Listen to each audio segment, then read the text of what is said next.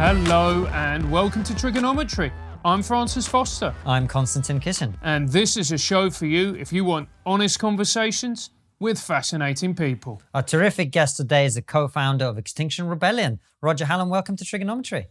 Hi, thanks very much for having me on. No, thank you for coming on. We really appreciate it. Just as we were discussing before we started the show, it's great to hear from people on all sides of the various discussions that we have in our society. Before we get into the nitty-gritty, tell everybody, who are you? How are you where you are? What has been the journey that leads you to sitting here talking to us? Well, I've always been interested in politics and the environment. I got involved in organising people when I was about 14, 15, dare I say it. I've been in this game, as you might say, for a long time. In my 20s, I was very much involved in community development work with housing cooperatives and workers' cooperatives. And then I was an organic farmer in Wales for 20 years. I still technically am.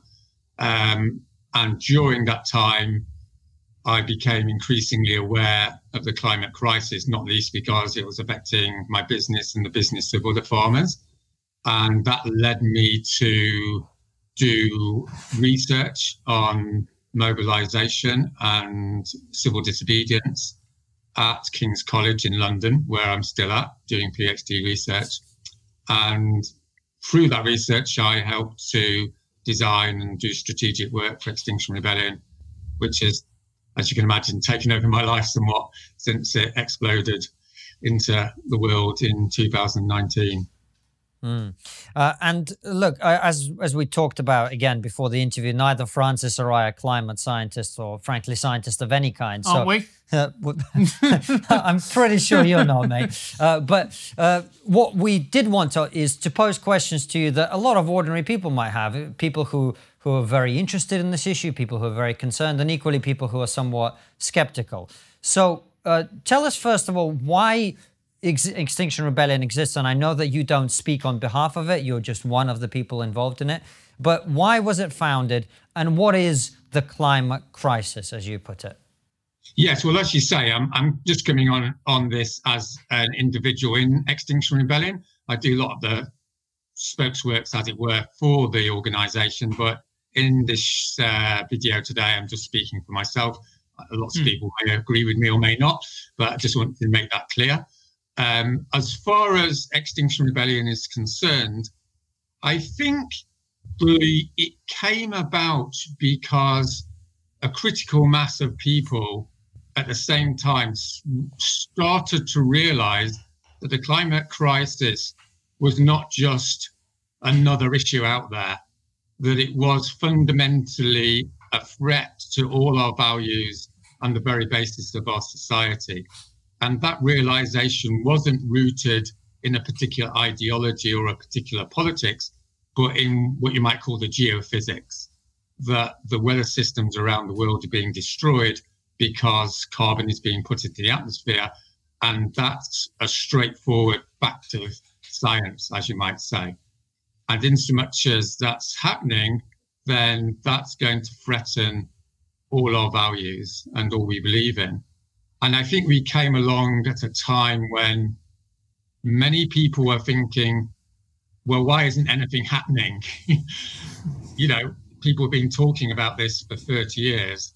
And the idea was the politicians and the diplomats were going to sort this out. They'd had numerous conferences. And the horrifying statistic, I suppose, is that since 1990, when scientists around the world officially said, if we don't sort this out, we're heading for catastrophe, carbon emissions have increased globally by 60%.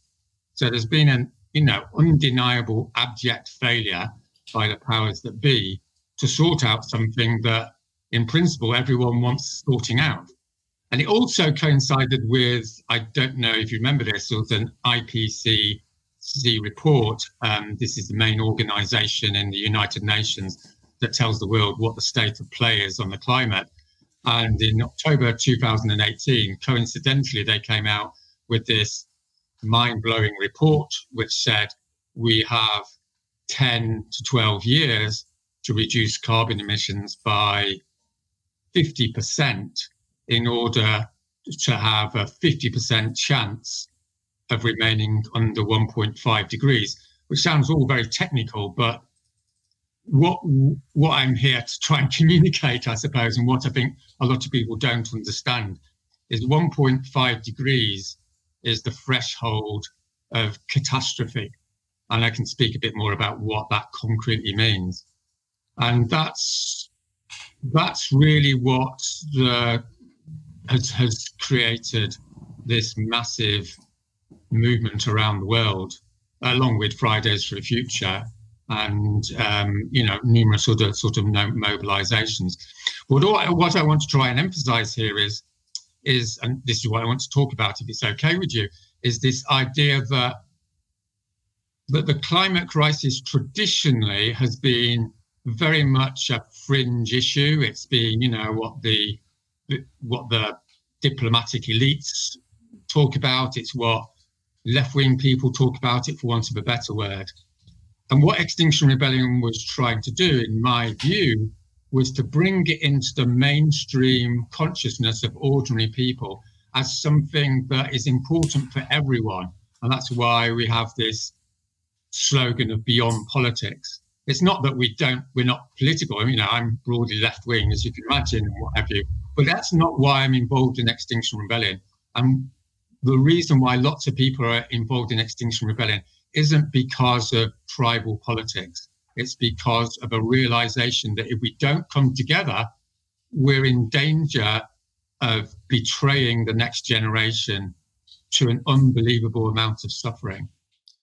And Roger, you've used words like you're betraying the next generation, climate catastrophe, all of this. What does that actually mean? Good question. So one of the biggest problems with climate change or the climate crisis or whatever you want to call it is these phrases have been around for a long time.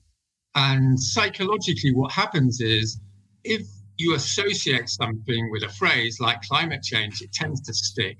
So because climate change has been talked about, in the 1990s, in the early 2000s, at that period, quite rightly, climate change was seen as an issue, an environmental concern, something that was being sorted out. We need to gradually reduce carbon emissions.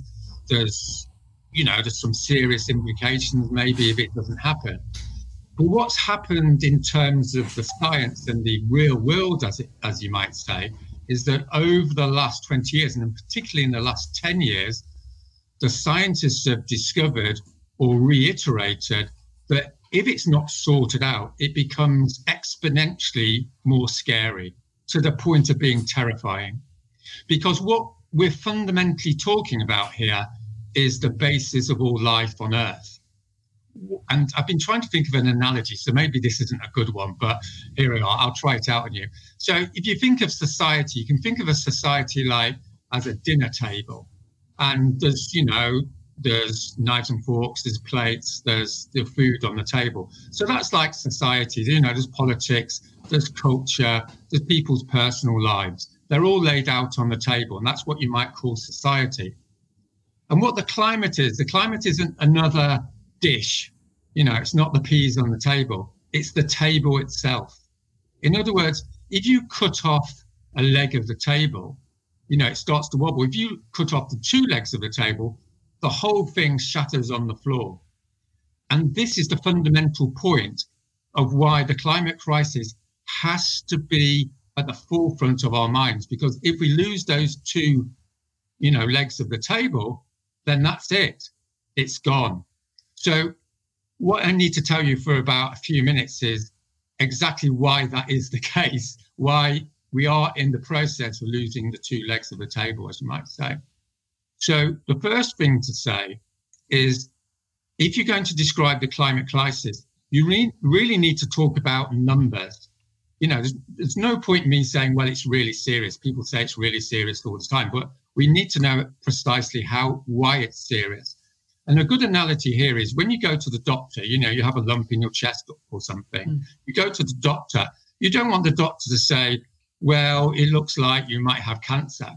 What you want the doctor to say is to get the x-ray out and point to, your lungs or whatever and say, look, they're 45%, diseased, and in 10 years' time, they're going to be 75%, and then you're going to die. That's the level of responsibility the doctor has, is to actually give you the probability analysis and the numbers. So anyone who comes on your show and wants to talk about the climate has a responsibility, in my view, to actually give the numbers. And one of the things about the climate crisis is people think it's very complicated. But as it's become more of an emergency, it's actually become reasonably straightforward. And the reason for that is we're basically talking about scientific processes. And the most basic scientific process is when it's warm, ice melts, which is not that complicated. So then the question is, where is it melting? How fast is it melting? And what does that mean? So the hard science is that the Arctic is melting because it's warm. No one's disputing that. It's 2-3 degrees higher than it used to be. So that means it's disappearing. And over the last 30, 40 years, it's disappeared by 70% in terms of its volume. So this means that you don't need to be a genius to work this out, that at a certain point, and the most recent scientific papers predict it will be totally melted in the summer in around 2030, 2035. Now, what I need to emphasize here is the figures I'm going to give you are accurate, but they're not absolute, right? In other words, it's likely, just as when the doctor says you've got 6 months to live, it could be 4 months and it could be 8 months, but you're not going to be around in 2 years. You can see what I mean. So it's the same, like the ice could be melted. It's definitely going to melt and is going to be around 2030, maybe 2035. Now, why this should be terrifying of everybody is because when the ice has gone, then the weather systems around the world, which are already semi-chaotic because of the climate crisis, are going to become even more chaotic. And that means two precise things. What it means is that it's going to be a lot hotter. And when I say a lot hotter, as a farmer, I can tell you that it being generally hotter doesn't matter. What matters is what you call the long tail. In other words, the really hot days. If it's 2 degrees hotter, who cares? But what the 2 degrees hotter means is it's going to be 10, 15 degrees hotter, maybe 2 or 3 weeks of the year. Now, if you're growing a crop and it's over 20 degrees more than it should be for 2 or 3 weeks of the year, then you're going to lose the crop. So it doesn't matter that most of the year it's a little bit warmer than it was yesterday. That's not the issue. It's like what happens at the extreme. So that's the first problem. And the second problem is that once the ice is substantially melted in the Arctic, the temperature difference between the Arctic and the equator lessens because it's warmer in the Arctic. And that difference between the temperatures drives the wind patterns around the northern hemisphere. So in other words, everyone knows that the weather in Britain is a bit useless in the sense that, it's raining and then it's sunny and then it's raining. Well, what's been happening over the last few years is what's called winter blocking, which means that it rains, and then it doesn't rain at all. And the reason for this is that the weather systems are slowing down. Now, again, if you're a farmer, it doesn't matter that it rains and then it's sunny. That's what you want. What's disastrous for food production is when it rains for 7 weeks. So like 15 years ago, in 2006, I think it rained every day in Wales for 7 weeks. And I lost 15 acres of vegetables. Now, I can tell you, it doesn't matter how good a farmer you are. If it rains every day for 7 weeks, you're going to lose your crops. There's nothing you can do about it. While 2 years ago, it didn't rain in Wales effectively for 12 weeks. And then I lost all my crops because it was so dry. So hundreds of millions of farmers at this moment in time are literally panicking because they don't know what the weather's going to be like. And the upshot of this is there's going to be a food crisis. There's already been substantial food crises over the last 10 years. And these crises are going to get exponentially more serious in so much as we let the temperature go over 1.5 degrees, 2 degrees. And what that means, to be blunt, is millions of people starving to death in areas of the world where they don't have, advanced social support systems. And what that means is mass migration. And what that means is the end of the global world order, as you might say. Now, we can argue about whether it's inevitable or how inevitable it is. I don't think that's the main point here. I think the main point for an intelligent conversation is, do we want to go there? Do we want to play Russian roulette with our children's lives? And what's the morality of that? And just to finish off on this, I can give you a few more facts and figures during the conversation, but I think the fundamental point here is that we're in danger. In fact, we're in the middle of betraying all human values if we betray our children. Because whether you're on the right or the left, everyone agrees the most shitty thing you can do is send your children into an ecological hell. No one wants to do that. So what we need to do as a society is to have an intelligent conversation about what that responsibility means and what we need to do in order to minimize the probability of this horrendous thing happening. Well, before we get into the responsible conversation, let's have a little bit more of the irresponsible conversation, just from the angle of the sort of skepticisms that people do have. And I'm just talking about ordinary people who, like us, aren't scientists or whatever. I mean, and the reason I bring this up is I remember when I was at school in the 90s and the early noughties, when I left school, the official consensus was that by, I think, 2020 we'd run out of oil. Very soon after, we'd run out of coal.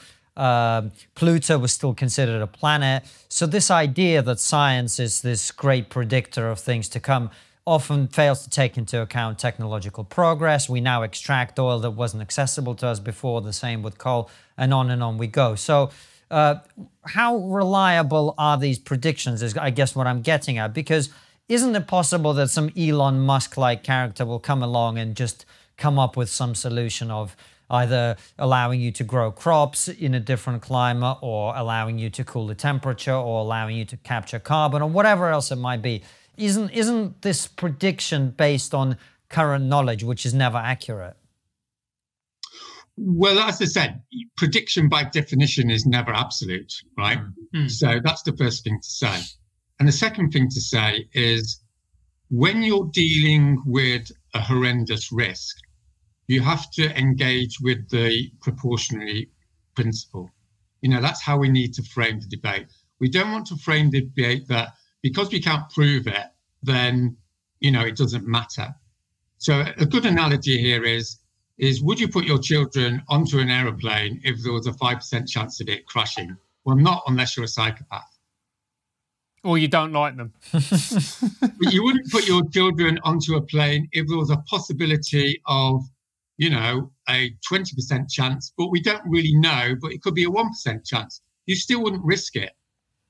Roger, but hold on. This is a bit of an unfair argument in my view, because at least my understanding of Extinction Rebellion and other people who talk about the climate is you're asking for very, very drastic changes to people's ways of life. You're asking people to massively reduce their consumption. You're asking for societies to be restructured, all of that sort of stuff, right? So it's not a choice between putting your kids on a plane and not putting them on a plane. It's a choice between putting them on one plane, which has a 1% chance of killing them, or putting on this other plane, which has a 100% chance of ruining their life. That's how some people might say it. Let me give you 3 clear scientific situations, right? Number one, at the moment, we're at 1.3 degrees above pre-industrial temperatures, the hottest or the double hottest year with 2016. And temperatures have gone up on average by 0.3 degrees of a centigrade between 2010 and 2020. Between 2000 and 2010, it was 0.2. So there's a broad exponential increase, broadly speaking, okay? So if you do the simple maths on this, we're at 1.3 at the moment in 2020. We need to add on 0.3 to get what we're predicted to be at by 2030. So 1.3 plus 0.3 is 1.6. Now, what we've been told for the last 5 years is there's a Paris Agreement and we're going to keep the temperatures at 1.5. So the first thing to establish is we're already effectively locked in 1.5 degrees. And many scientists, and I talk to many of the top scientists in the world, are adamant that we're heading over 2 degrees. So that's the first data point, right? A second data point is what does this actually mean? What it means is that it's going to be increasingly difficult to live in the tropical areas of the world. So one scientific paper has said that at 2 degrees centigrade, 1,000 million people are going to be forced to move. 1,000 million people at 2 degrees centigrade. In other words, like many of the areas in Africa, in the Central America, in India, are going to run out of water. They're going to have extreme weather events, and we're going to have massive migration. Now, what we know is that migration, without talking about the politics of it, but we know sociologically that migration is a massively disruptive event, both for the people that are migrating, obviously, and also for the countries that receive that migration. I think we received, 5 million people, something like that, in Europe from Syria. Now, the reason the Syrian civil war happened, arguably, was because there was a massive drought, which was related to climate change. So that was a little canary in the coal mine, as you might say. So that gives you a taste of what's coming down the line if you start moving towards 2 degrees centigrade. And another data point is what's happening in Greenland. So it's an established fact, and no one disputes this, that if the Greenland ice cap melts, it will increase sea levels by 7 meters. That's 7 meters on average, right? And everyone agrees that if the sea levels rise above 2 to 3 meters, you'll have to evacuate all the coastal cities of the world, short of those that are rich enough to build great big walls. In other words, that is a catastrophe on lots of different levels, humanly, economically, socially. And this is the situation, is the scientific papers come out this year that say we are already locked in the melting of the Greenland ice sheet. So what's been happening over the last 10, 20 years is we've handed over to future generations a massive increase in sea level rise. And this will only get worse because there's a lot of dispute around whether it's locked in on West Antarctica. That's another 5 meters of sea level rise. This gives a taste, I mean, I could talk for half an hour. But what I'm trying to communicate is on multiple levels, we're reaching the point of no return, and we're reaching the point of a non-linear catastrophe. So, Roger, that being the case, why is it that governments around the world haven't done more? If this is the case, if we really are on the edge of a complete, total climatic catastrophe? Well, there's a number of different ideas on this. What I want to establish is the science is not political. What I've just said is not political. It's the geophysics, it's the biology. And I just want to add in, if you don't mind, I forgot, the Amazon, right? Let's just throw in the Amazon and then we're done. The Amazon has been reduced in size by 17%, right, over the last 30 years. So it's 17% less than it used to be. Now, what the scientists are saying is if you cut down more of the Amazon between 20 and 25%, then the ecology of the Amazon goes into a natural dieback. In other words, because the Amazon exists because of the rainfall, and the rainfall exists because the Amazon evaporates water. Now, if you remove a certain proportion of the Amazon, that feedback mechanism doesn't work anymore. And the whole thing dies of its own accord, in the same way as what's happening in the Arctic with the temperature. And if you lose the Amazon, it all turns to desert and savanna, then you've got a massive amount of carbon that isn't being taken out of the atmosphere. So it's a bit like kicking a ball down a hill. At a certain point, you run after it, but it's going faster and faster and you don't catch it. So that's the terrifying geophysical reality, because all these things are interconnected. Roger, but come back to Francis' point, which is you say the science isn't political. Yeah. if it isn't political, why aren't governments doing more about it? Well, my answer to why governments aren't doing anything about it is a lot more disputable, because it's a subject, right? You know, I mean, everyone's got their own theory. I mean, I'm a sociologist, so I can give you some reasons, which I hope are reasonably objective, as you might say, but they're disputable, okay? But I think there's two main reasons in the literature, as you might say, on what is holding governments back.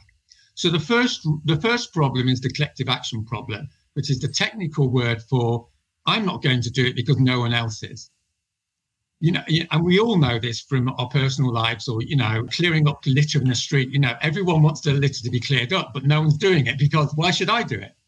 And you can see this happening over and over again with competing nation states. You've just described the cleaning schedule at the TRIGGERnometry studio, Roger. Exactly.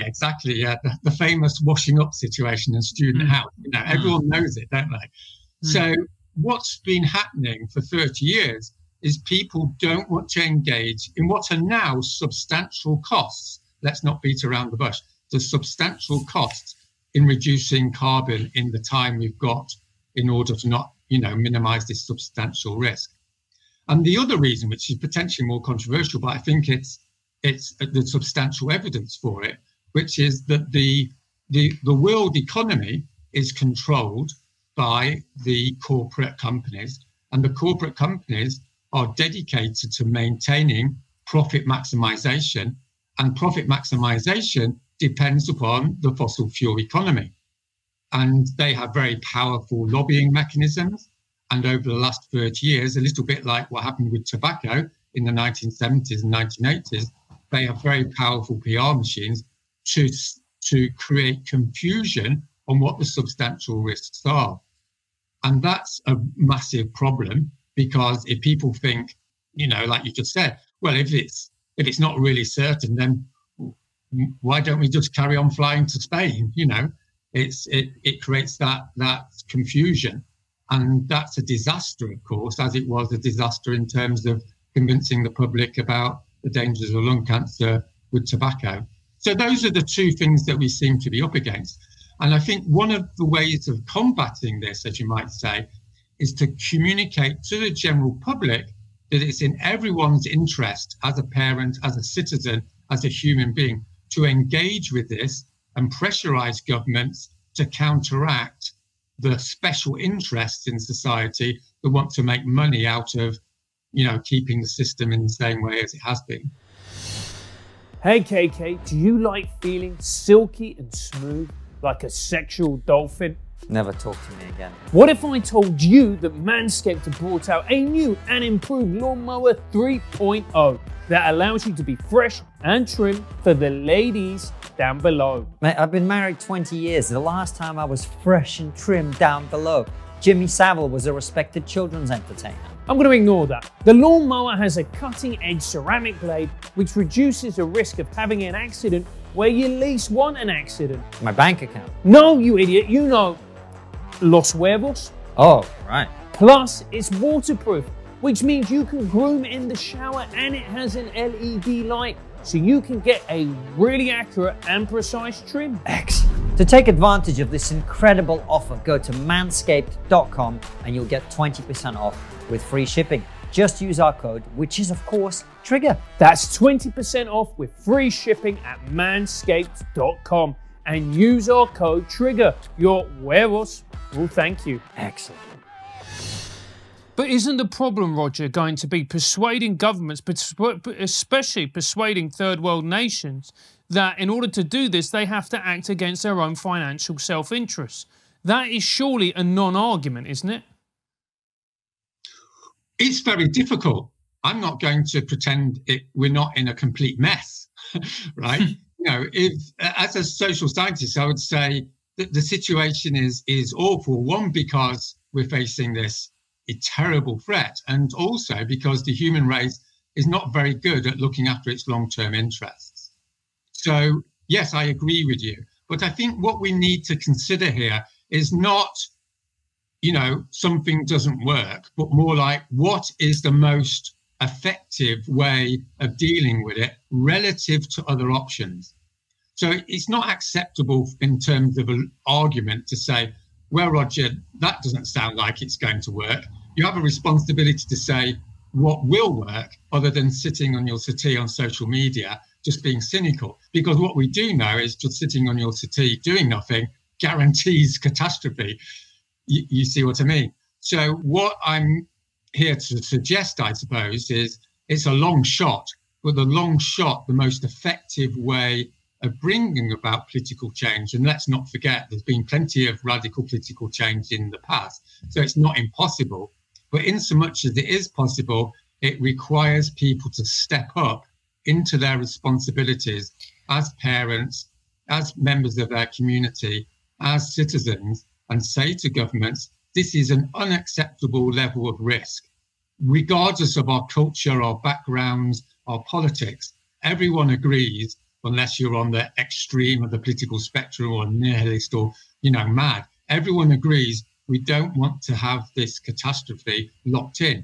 Because what we need to understand here is that once this goes, it's almost impossible to bring it back.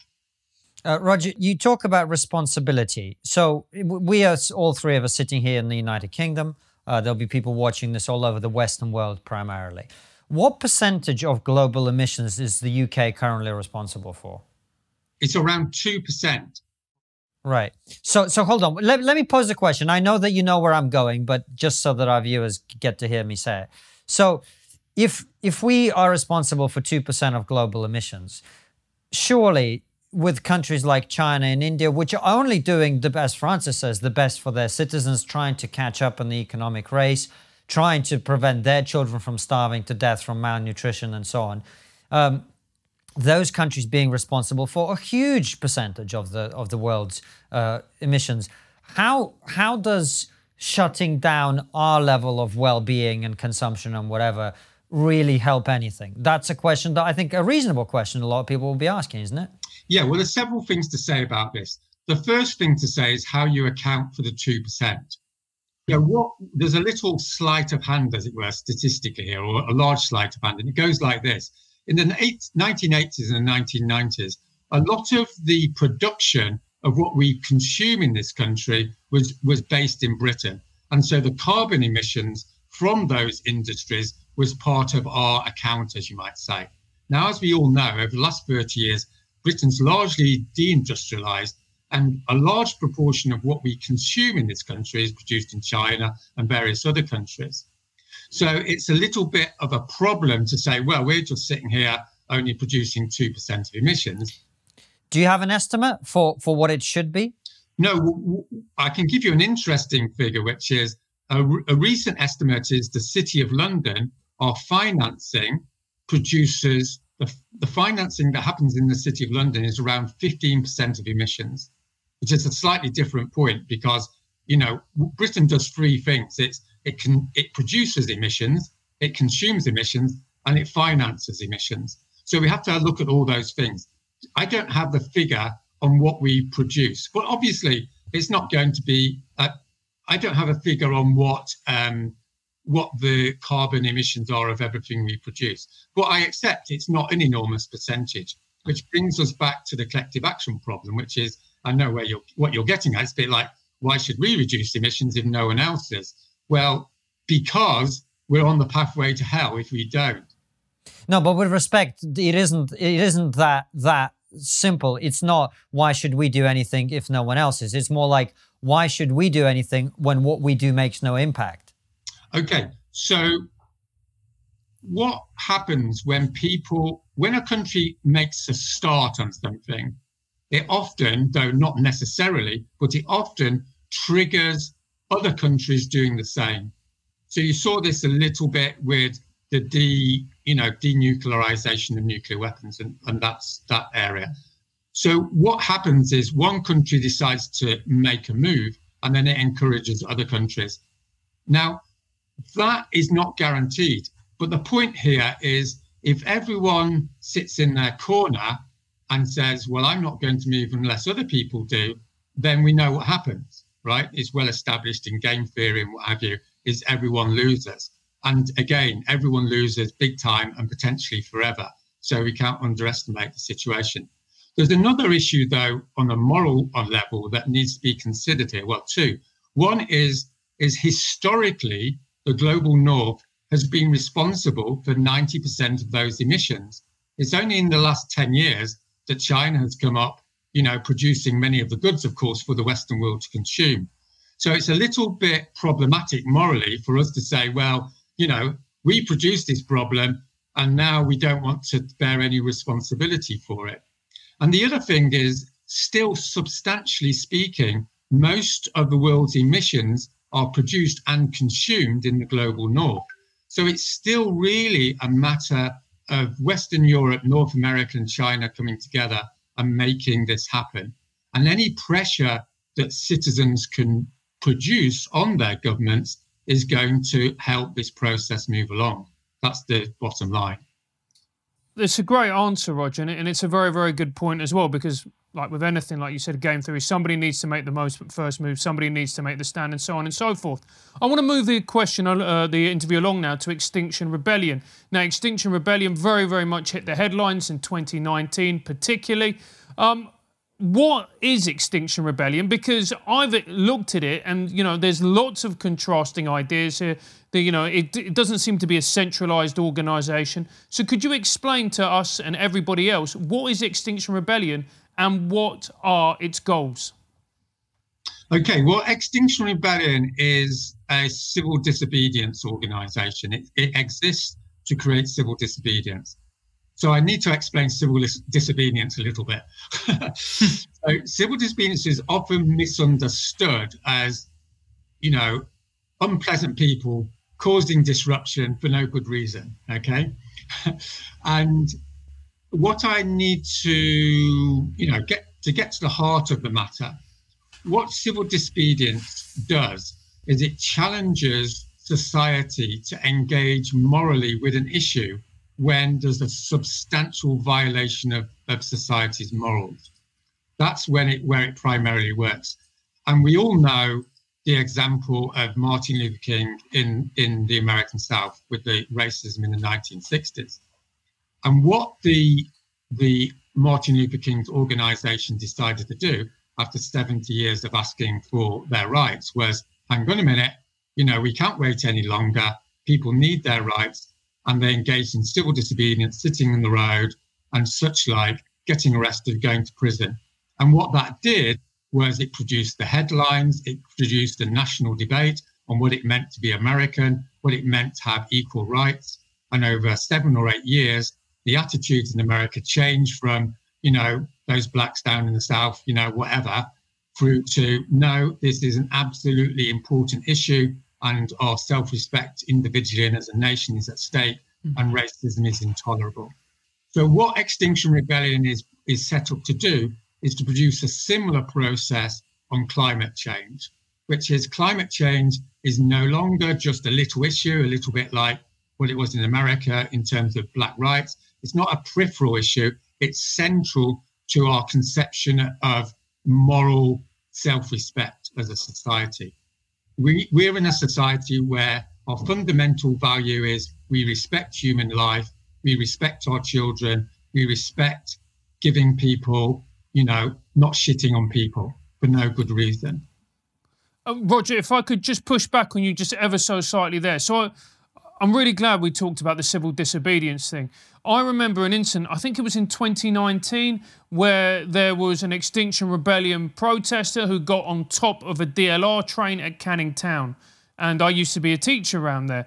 And the fury that was unleashed at what seemed, to me in particular, to somebody who had worked in that area for many, many years, was that it was a type of deafness to the people who lived and worked in that particular community, who were primarily working class.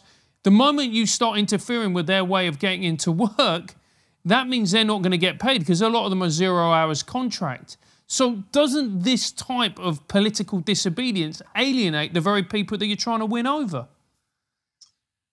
The fact of the matter is, when people engage in civil disobedience, they end up upsetting a lot of people.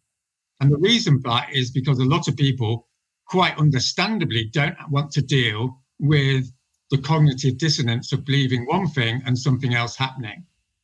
And there's a process, there's a well-established process, which is people hate them when they start off, and then they start thinking, well, I still think that what they're doing is terrible, but I have to accept they have a point.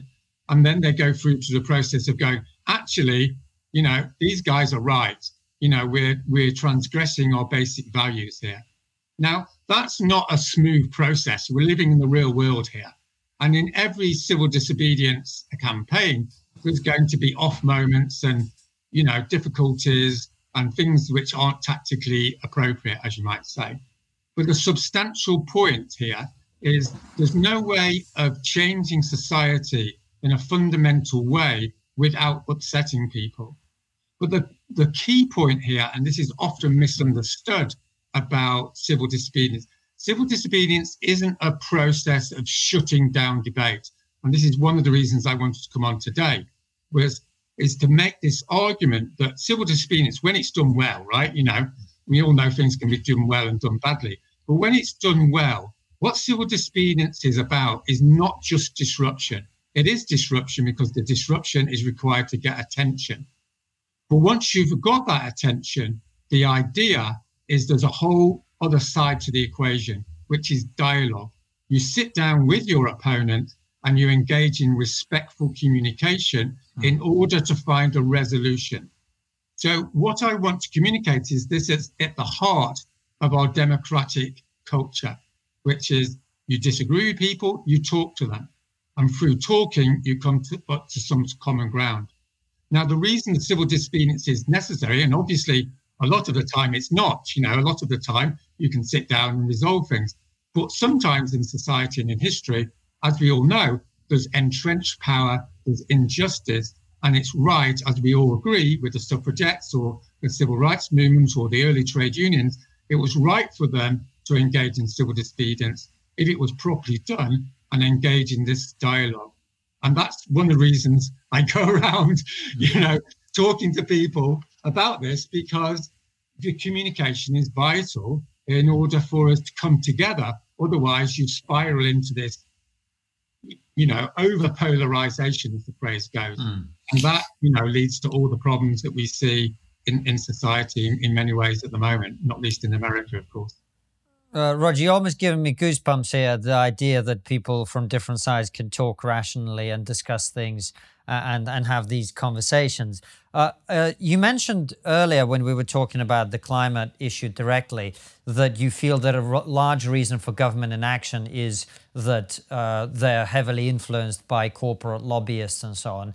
Do you think that if that is true, there will be a lot of interference with what Extinction Rebellion is doing from those sorts of organizations? Because if big tech companies don't want this to happen, if big corporations don't want this to happen, well, as we've seen recently, they have the power to take people off their platform. They have the power to stop people from communicating, from organizing, from doing all sorts of things. So are you concerned about the interference of big corporations into our politics, into the sort of discussions that even we're having here today?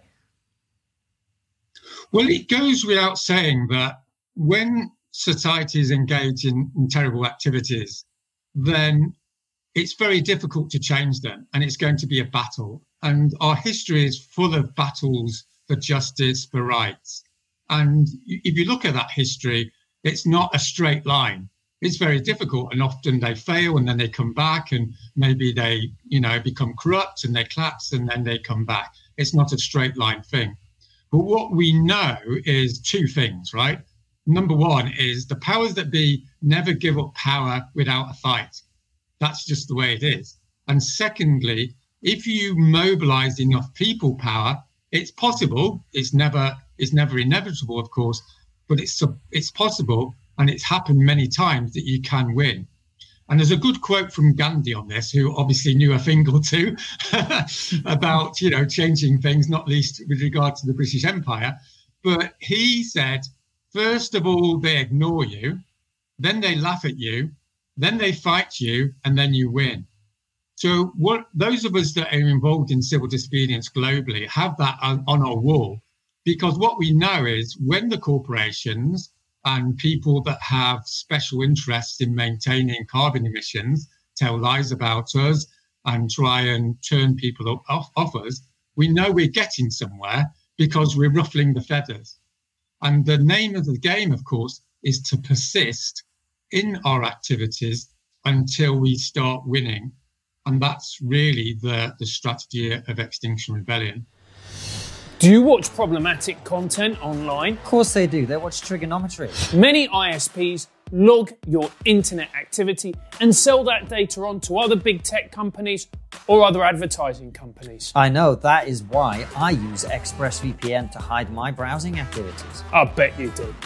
ExpressVPN is a simple app which you can have on both your computer and your smartphone, which hides your traffic into one channel and directs it through a VPN server, which means your ISP can't see anything that you're doing. Look, the question I want to ask is, will it slow down the videos that I watch? Definitely not. That is one of the reasons it's been rated as the #1 VPN app by CNET and Wired. I don't read those publications because I'm not a nerd. Stop handing over your personal data to ISPs and big tech companies which are just going to use it and sell it on. Visit expressvpn.com/trigger. That's expressvpn.com/trigger. I love it when you spell things out. But it gets even better than that. ExpressVPN are offering TRIGGERnometry fans 3 extra months free. Go to expressvpn.com/trigger to learn more. And what would you say to those people, Roger, who go, look, the planet is warming up, that's indisputable, but it's not man-made. This is just part of what the planet does. It goes through ice age, then it goes through warmer periods, and what you're essentially trying to do is trying to stop a natural phenomenon. Yeah, well, I think, with all due respect, that's one of those sort of flat earth theories at this stage of the game. And obviously, lots of people, for various psychological reasons, might want to believe that the earth is flat, and so be it.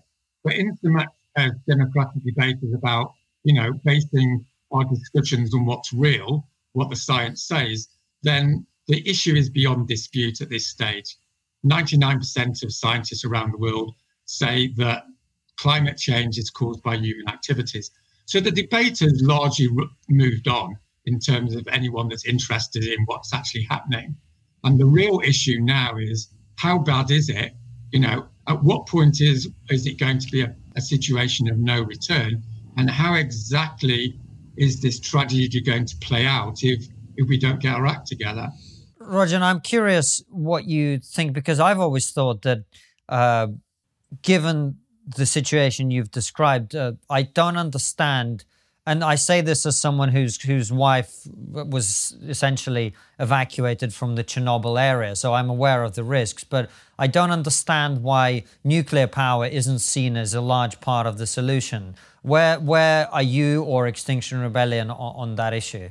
Okay, so it's important to understand that Extinction Rebellion does not exist to take over the world, right? It's a relatively humble proposition. Just Canning Town. That was only for 2 hours. Okay, so everyone does something wrong for at least 2 hours in their life. Let's put it like that. The point of Extinction Rebellion is that we see ourselves in the heart of what you might call the open democratic tradition in the Western world. And what that concretely means is we engage in respectful civil disobedience, and I've described why and how that works. But also, we don't engage in some sort of Leninist project that we're so important that we can tell the British public how they're going to respond to the climate crisis. That's not our job. It's the job for the democratic process. Our job is to say to society and say to the government, we have to massively reduce carbon emissions, because that's what the science dictates. That's not an issue of politics. It's an issue of morality and basic common sense. Now, how we do it is not our job, because we're not experts in nuclear power. We're not experts in knowing the collective mind of the British public. Maybe the British public wants to support nuclear power. Maybe it wants to, do renewable energy. So I've got my own personal views on it, but I don't think that's what I'm here to say. What I'm here to say is that what Extinction Rebellion is suggesting is what I think is a genius solution to the very emotional debate that we need to have around what needs to be done, because it's not going to be easy. Everyone knows it's not going to be easy. There's big decisions to be made. And that solution is the Citizens' Assembly.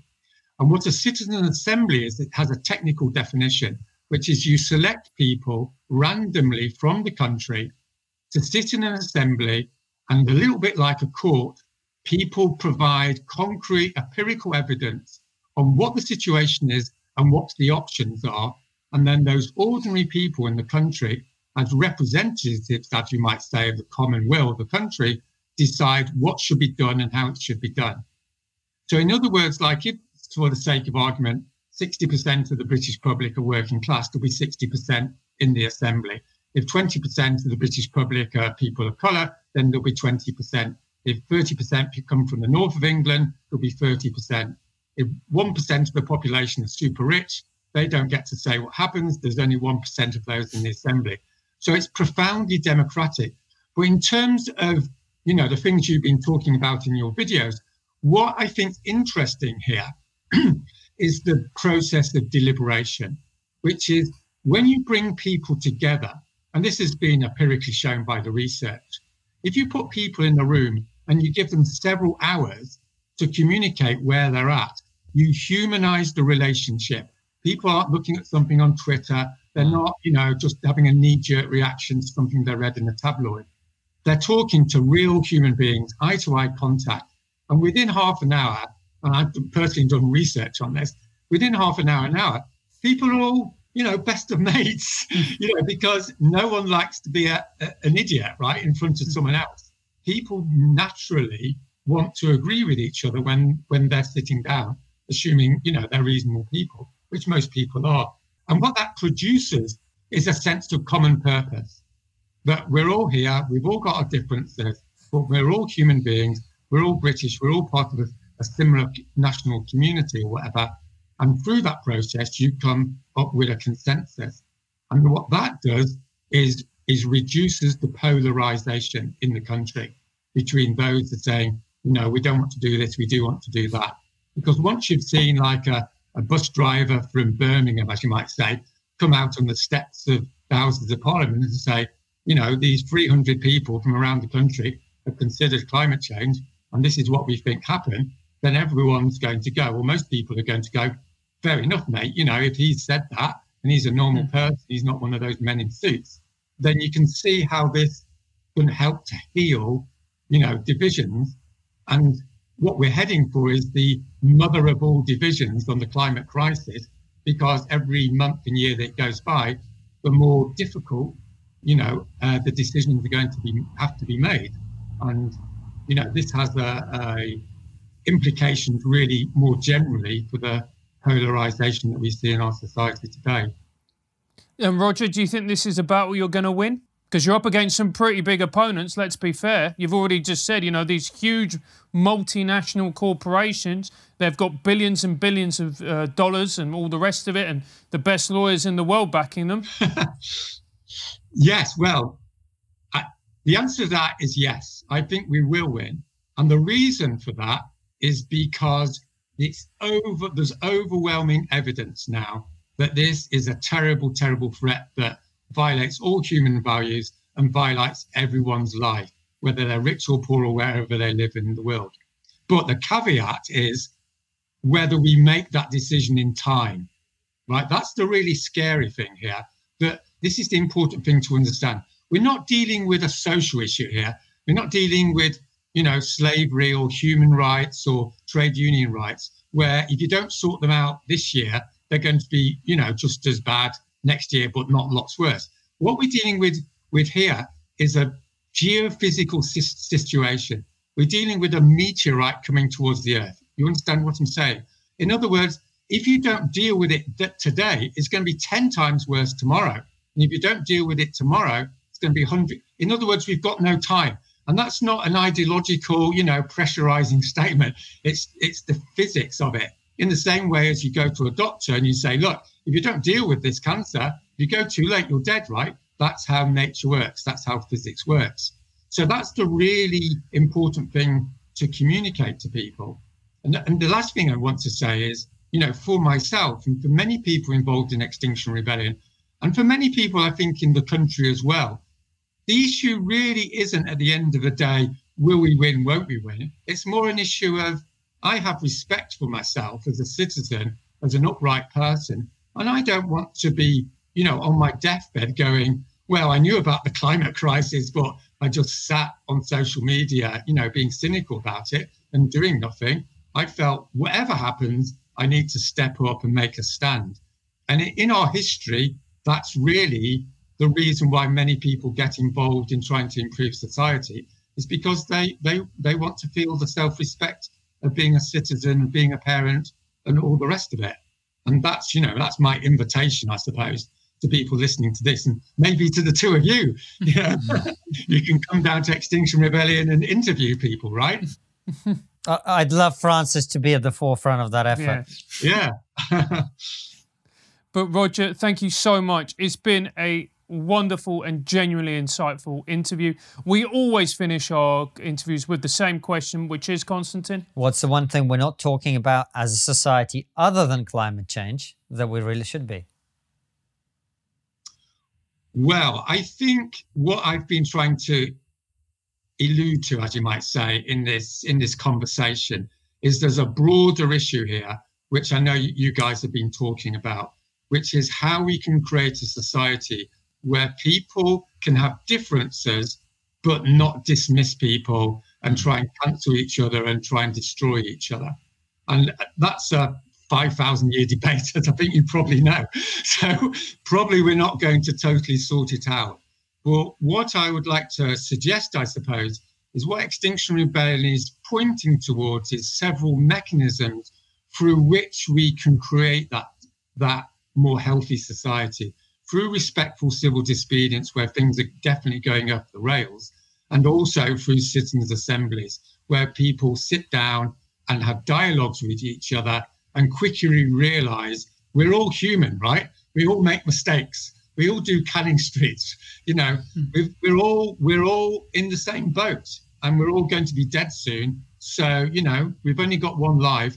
So let's get things in perspective and work together. And that's the most enjoyable way to live anyway, isn't it? As far as I'm aware. It is, Roger. And we really genuinely thank you for coming on the show and for talking about all of this. I think, you know, frankly, whether people agree with you on everything or disagree with you on anything, I think everybody would have to recognize that history has been made by people like you.